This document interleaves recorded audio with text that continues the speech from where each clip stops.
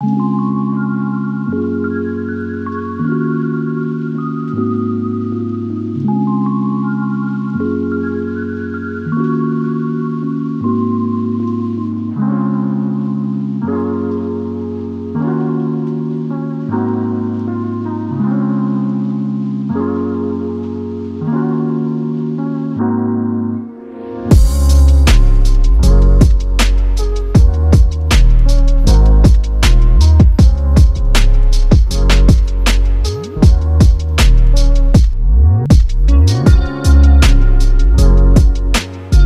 to my channel. If you're new here, my name's Olivia. What's up? So if you can't tell by the title of this video, I'm going to be making my favorite Starbucks coffee drink as of right now at home for many dollars cheaper. Just a little disclaimer in this video, it's not going to be the exact same. My version's a little bit lighter than the Starbucks version, a little less sugar. So my favorite coffee drink right now from Starbucks is I get an iced cold brew with 1 pump of toffee nut in the coffee, and then I get a vanilla sweet cream cold foam on top. I'm going to be making that today here in my kitchen. It's very small, but anyway, I'm not gonna lie, I've been getting these very often. So it's time that I make it myself here at home. I've made it before, but today I'm going to show you how to do it as well. So, as you can tell from the beginning of the video, I already brewed my toffee nut Starbucks K-Cup in my Keurig back here. So that is in the fridge. Yeah, so I think it's done.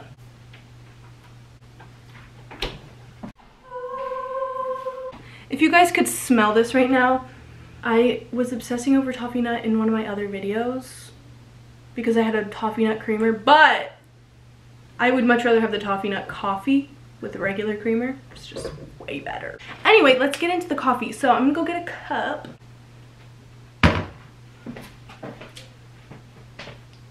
Okay, so what you'll need to make my version of the Starbucks cold foam cold brew is obviously your cold brew. Obviously this is not cold brew, but it works. And then I have my glass, and then you can do the cold foam a few different ways. Sometimes I like to take just this sweet almond plant-based creamer, oat and almond creamer by Natural Bliss. No, by Coffee Mate. So sometimes I just like to froth that with a little bit of almond milk just to get it a little thicker. I don't know, but I'm not using this today because that's just too easy. So I am going to be using, this is my preferred version.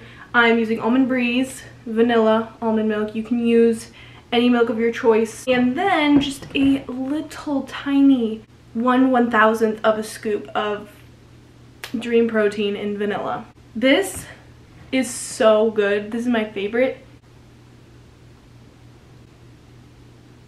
This protein is so good, and it actually like froths and makes the foam thicker than if you just put almond milk in it, and it gives a nice little flavor. That is what I use for my cold brew, so let's go ahead and make it.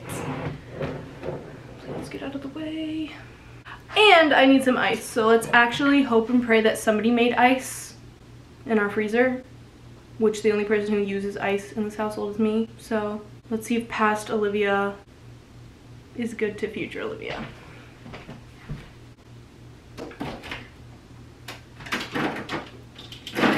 Oh heck yeah! Full tray! I love myself. Just kidding. So we are just going to fill our glass with some ice. I like a lot of ice. Probably about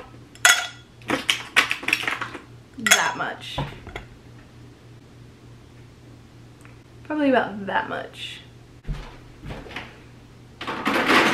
Notice how I didn't refill it. I'm gonna regret that.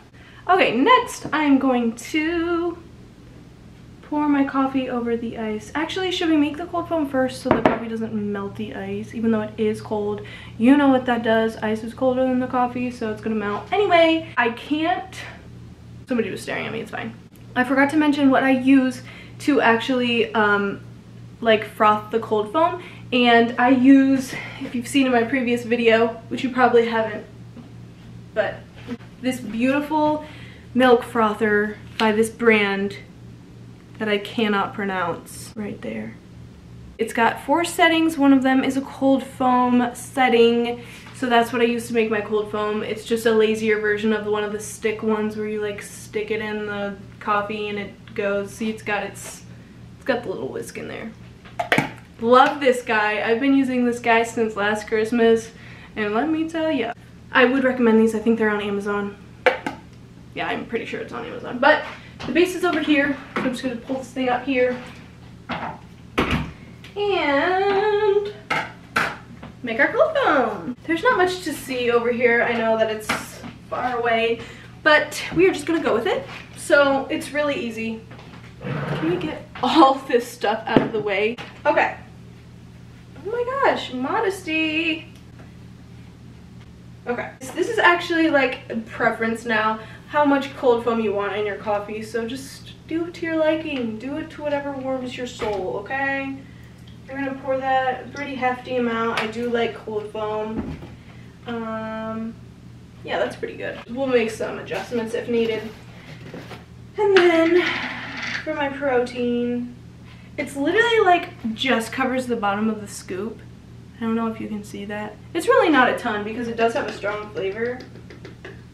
It just gives it a little boost. Gives you a little, I don't know. And then all you do with this guy, turn it on, switch it to the cold foam version, and that's it. You're done. Your cold foam is being made without you even doing anything else, which I think is a beautiful thing. Okay, we're gonna pour our coffee. I'm the queen of not spilling coffee out of mugs when pouring it into different glasses, so let's see if that title holds up. Okay, that doesn't hold up, and I also made way too much, so let's just... That is delicious. I really thoroughly enjoy this coffee, even with nothing else in it. Another reason I'm making this coffee at home, it just so happens that Starbucks is like temporarily just out of toffee nut and hazelnut. Like, to be determined when it's coming back. Like, we need answers. Please don't tell me that the reason that toffee nut is no longer available right now is because it's not popular, because this flavor is the backbone of who I am. So that'd be a really sad time, and oh, it's done. Oh my goodness. We are looking good. I honestly want to froth it again just because it's fun. Also, I think one of the first questions you should ask somebody when you're dating them, sorry, let me get in the camera.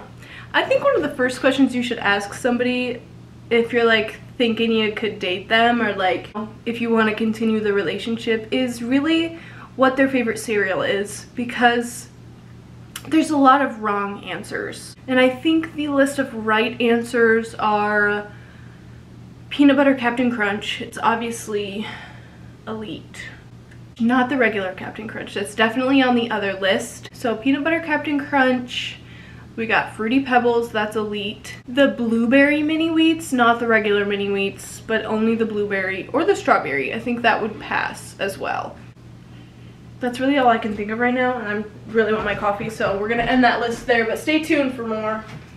Okay, so we have our cold foam. Am I gonna spill it? So now it's time to add our cold foam on top. Slowly so it doesn't go to the bottom. Oh, can you see this?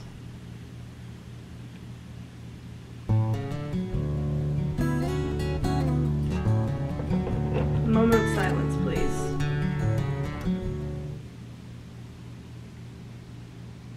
Somebody's watching. I'm kind of nervous. Dude, it's so embarrassing because literally I have a huge door and then you can just see my camera on the tripod and me just like being dumb. Meanwhile, he's watching me, please. I can't do this. Okay, it's fine. We'll just deal with it. Anyway, this is beautiful. Let's get some cinnamon over the top. He's recording me. It's fine. Cinnamon on top. Oh, that was a lot. It's fine. Here it is. The beautiful toffee nut cold brew with vanilla sweet cream cold foam, which is actually just made with almond milk. She's a beaut. Okay, let's try it.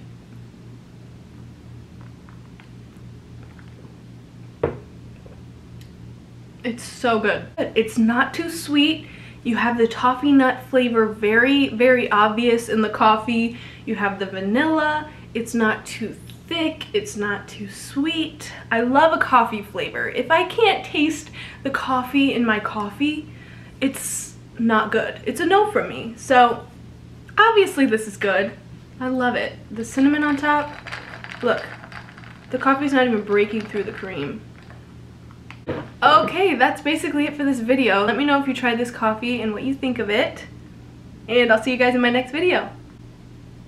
Follow me on my Instagram if you want to see the behind the scenes of my life, what I do, coffee recipes, anything like that. So I hope you guys enjoyed this video and I'll see you in the next one. Peace.